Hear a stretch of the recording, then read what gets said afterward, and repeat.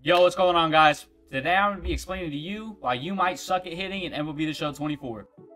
Now, going into reason number one, which is the biggest thing I see when hitters are starting to struggle, is your timing's off. And there's a bunch of different things that can cause this, but I think the number one reason is that you're switching difficulties too often. If you're hopping into a conquest game and you're just trying to grind out the maps because it's brain dead, you know, you're not having fun doing it, and you're just trying to get it over with, but you're playing on a rookie, and then you do actually try to go have some fun, and you hop in like a BR game or an event game or something, you're switching to All-Star, which means you're going up 2 difficulties, which means you're also going up 2 pitch speeds. So those curveballs and those sliders are going to be coming in as fast as those fastballs that you were looking at 5 minutes ago. This makes things super hard to pick up, and it's just overall a bad idea. Now let's say you're not doing that, and you're still struggling to find your timing. You're playing on the same difficulty every single time you play the game. This leads us into reason number 2, you aren't using the practice tool. So what you need to do is you need to hop out of Diamond Dynasty, you need to come down here, and you need to go over to custom practice. This is the best way to learn the game without any stress of playing another person or any reward to look forward to. This is just you strictly wanting to learn the game. You can do just about everything with this tool. They have clearly every live series pitcher in the game, so you can work on pitches you're struggling against. You can see specific pitches that you struggle hitting, and you can get that timing dialed in perfect. Now when you first get in the tool, it's going to look like this. You're going to be pitching. You're going to want to press the start key or the options button if you're on PS5.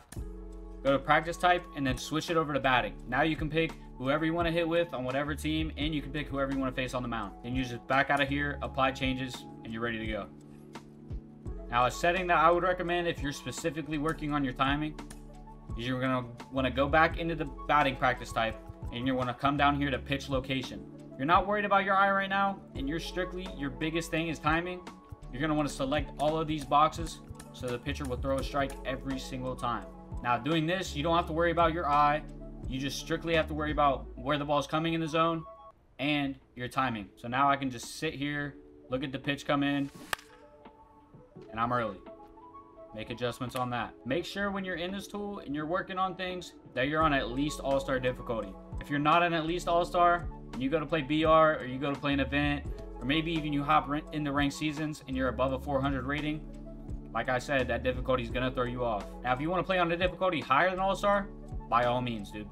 Now, going into reason number 3, you already know how to use the practice tool, and you know how to fix your timing issue. Now, what's the second biggest thing aside from timing? That's right, your eye. If you find yourself going into a game and they're throwing pitches in the dirt, they're throwing pitches above the zone, and you're just swinging at everything, and you're like, man, I really can't figure this out, I have 2 recommendations for you. Number 1, you switch your pitching view to what your hitting view is as well. Let's say you hit on strike zone and you pitch on pitcher. You're going to change your pitching view to strike zone as well. That way, when you're pitching, you can also see pitches come in, but you don't have to worry about the stress of hitting. Now, the reason I recommend this is because this allows you to pick up the spin on the ball, see patterns of pitches, and if you're struggling to recognize like a specific type of pitch and you're throwing that and you see it over and over and over and over and over again, eventually it's going to translate to when you're hitting the ball. Essentially, it just gives you double the amount of looks without taking double the amount of hacks. Now, the next tip, you're going to want to come back in here to the practice tool, go back down to pitch location, and deselect everything. That way the pitcher can throw wherever they want and whatever they want. Now, in this session, you're going to strictly focus on swinging at strikes only. There's going to be times throughout the session where you're going to swing and miss, and that's all right, as long as it was a strike. That's your biggest focus here. Now, just remember, your goal when you come in here is to stop your habit of swinging at everything. So if you come in here and do exactly what you've been doing, you're not going to improve anything, and that's a fact. Really focus up and dial in on your practice sessions, and it'll translate over to those real games. You'll be hitting better in no time. Now, the 4th reason I see can happen without you even noticing it. You guys get tilted during your games, and you get tilted easy. Now, tilted is just you basically getting mad, and it throws your game for you because you're doing stupid stuff that you would never do if you weren't mad. Like, let's say you go into an inning and you strike out 3 times in a row. Dude comes back, he hits 5 bombs on you. Yeah, you're probably going to get a little mad. You might even quit the game. But I can show you keeping that attitude for the rest of the time you're on and not doing anything to better yourself. You're just going to stay bad. Now, moving on to the final reason, I don't think it really affects people too much, but it is something that has thrown me off a few times, is latency. Basically, your connection with the game. If you're in a game and it's not running smoothly, and between every pitch, your whole console's glitching out, it's going to throw you off. It throws me off sometimes because the other person has bad connection. I truly recommend getting an Ethernet cable if at all possible, man. It's going to improve your connection tremendously, and it's going to improve your overall gaming. Hold on. Hold on. Hold on. Hold on. Hold on. Let's go, dude. That's fire. Spent 15K on these packs, brother. That's at least 5K profit right there, man. I'll take that any day. I might even keep this card. Where was I even at?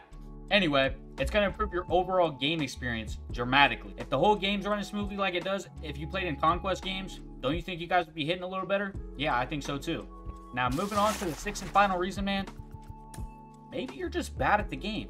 No, but seriously, maybe the game's just not for you. Maybe if you're trying all these steps and you're actively trying to practice and you just don't get better at all, play the game how you enjoy it, man. Don't worry about being online and being competitive with it. Just play what you want to play and do what you want to do. You want to play Road to the Show, you want to build a team, you want to do franchise, do whatever you want to do. Just try your best not to worry about being the best in the game.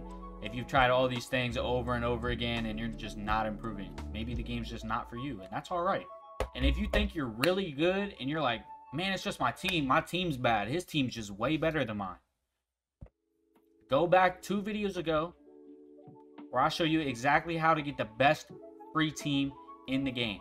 It's super easy, it doesn't take a whole lot of time, and you spend 0 stubs and $0. You can't beat it. And nobody's going to be able to beat you with that team if you're good at the game. That's a promise. Anyway, that's going to do it for this one, man. Let me know if you found these tips helpful in the comments, and I'll keep dropping more videos like this. I hope you guys have a wonderful rest of the day, man. I'll see you in the next one.